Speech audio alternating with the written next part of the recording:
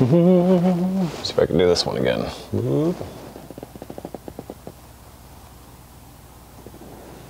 Hey, look at that. This is Ryan with Better Tattooing. Pretty happy with that. I don't usually draw things very well. On this whiteboard bent over a freezer sideways. We're going to talk about stretching and ask you, are you doing that right? All right.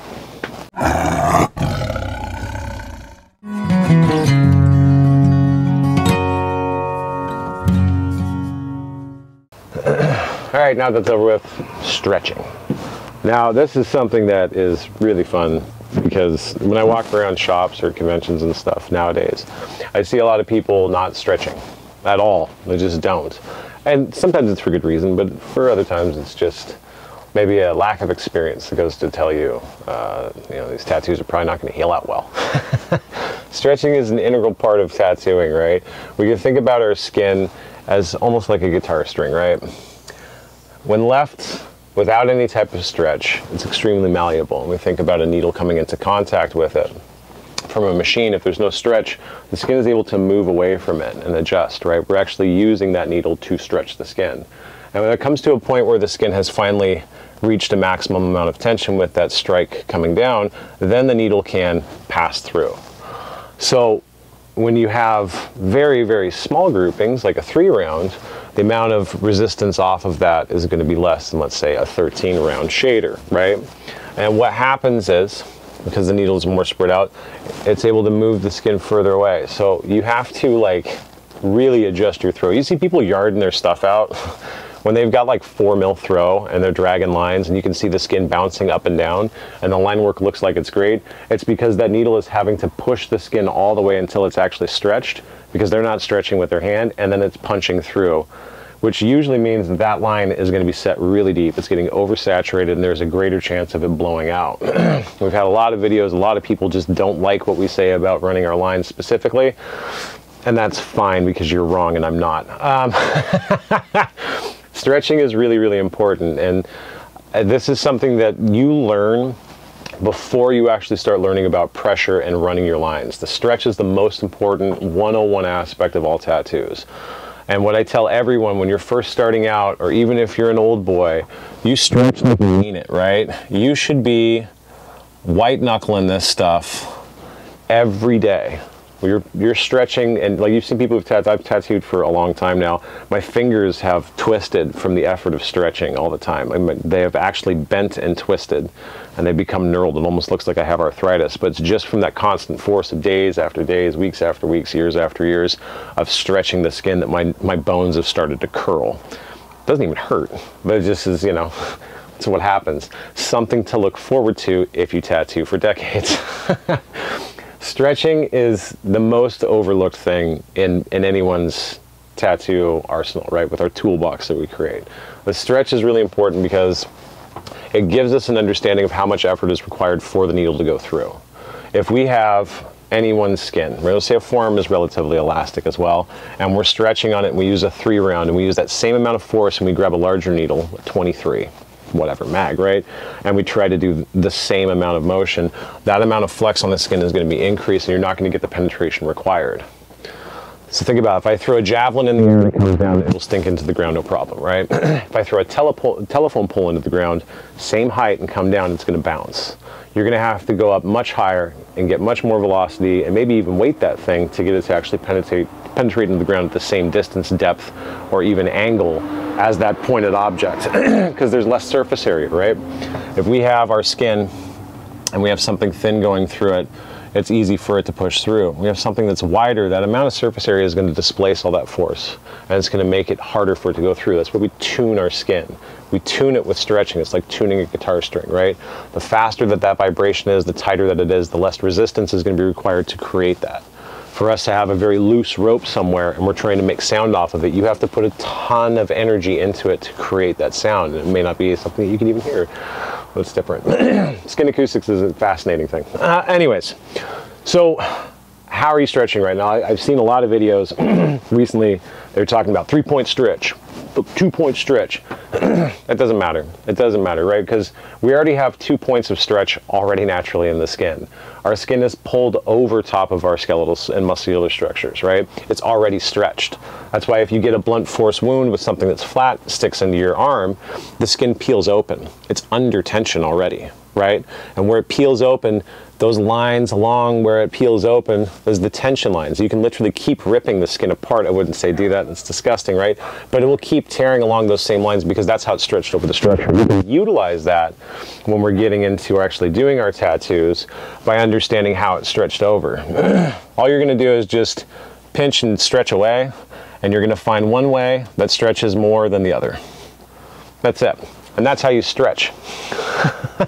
If I stretch this way because it stretches further and I'm going to do my lines, it's already got the body's natural tensions going against it. That's why it can't stretch any further. It's already at almost a full movement, right? It's just got a little bit of extra elasticity to allow for range of motion. But the other side is the open. So now if we're using the body's natural tension lines and we're applying a stretch off of it, we have a 4-point stretch. Beat that. 2-point, 3-point, don't matter, hit 4. You want to go really crazy with this, you can hit 6. It's elbow, elbow, wrist, wrist, finger, and we're going to get our plant hand and then tension lines. That's super duper fun. So anyways, I think I might have made a video about that before, I don't know. So why do I say stretch the heck out of it? Now this is really important when you're first learning. If we're always beefcaking that stretch, yay Canada, if we're always beefcaking that stretch as hard as we can, when we go in to do any of our lines, we're going to start understanding what the consequences of our depth is.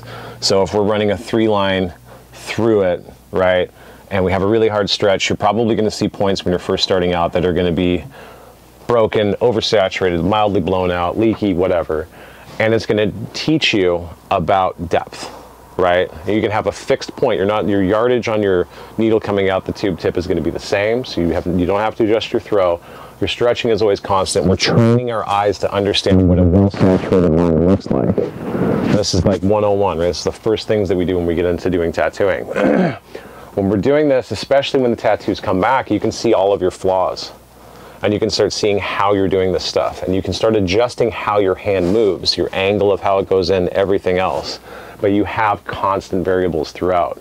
It's better to overstretch than to under in most cases, because you can always adjust back your needle and your hand speed and everything else you're doing.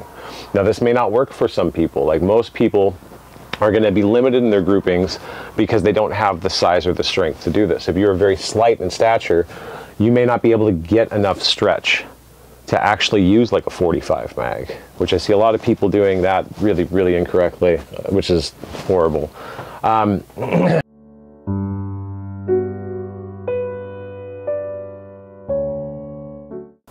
Okay, my battery died. Anyways, we'll get back at it here. I know, Ryan, charge your batteries. I did. It just, anyways, made a bunch of videos today. I forgot to swap it out. So yeah, if you're slight in size and you don't have the strength to do this, the range of needles that you're going to be able to use shrinks down, right? But you can train that. You can actually train your hand to get stronger. It's just like through exercise. If you're constantly doing your stretching every day the same way, the muscles that you have in there are going to be able to adapt and get stronger, which will increase the amount of groupings that you can use. Your hand should be cramping after your first tattoos that you're doing. It's only through, you know, months and years of practice that you're going to build up that endurance to be able to continue that stretching throughout the day and maybe be able to work for 8, 10, 12 hours, right? It takes a lot of time. If you're not somebody who wants to work that much, still doing this is going to be good because it's going to make sure that you have consistency, at least in one of the variables that you're using. And once we learn about the stretching, we start seeing these things come back, and maybe we start to be able to use more groupings. We're constantly training on those larger groupings as they move up, what the response is from the body and what's required to make them work correctly, right? It's not just about getting a picture for Instagram. This is the 3-5 year mark. By the 3 to 5 year mark, you should be using more complex groupings. You should be using more complex techniques, and you should have all these basic rudiments figured out. Like if I'm going to use a 3-round liner, I need this much force to do it, and it goes in. And you shouldn't be asking those questions. That should just be intuitive at that point in time. So stretching, just give it hell for the first bit, right? Just do it as much as possible. It will improve the outcomes of your tattoos. Is the old boys used to say it's better to blow out than fade away, and in a lot of cases it is, because it's easier to fix that than try to repair a bunch of tattoos that look like they faded away because you didn't know what you were doing. I mean, if your artwork's crap, just don't tattoo anyways, right? I mean, and that's just, not everyone needs to create artwork like custom to do tattoos. Tattoos, like, just, if you're starting, you shouldn't be doing your own artwork. You're not that special. You should be doing other people's artwork that is already established and they have made a name for themselves with the tattoos they're doing, because they last well, and it doesn't even matter about style. It's like, I don't want to do old school. You don't have to do old school stuff. You just have to do tattoos that you can copy, because you're not doing art. You're trying to learn the techniques. And I have been seeing people stretching improperly for so long, it makes my eyes crossed, right? Anyways, part after this, which maybe I'll make a video after this because now I got a fresh battery. Stretching is going to lead into your needle depth understanding, right? And that's how you start adjusting your throat. Once you have both of those together, then you start using pressure. After you get into pressure, then you start getting into technique. So this is very ABCD. But this is the first one. If you don't get stretching down first and you're just running lines, it's going to be wildly inconsistent. And make sure that your stretching as well is going to be adapted to the person. If you have a 93-year-old person coming to get a tattoo, when you're stretching to the limit of their skin.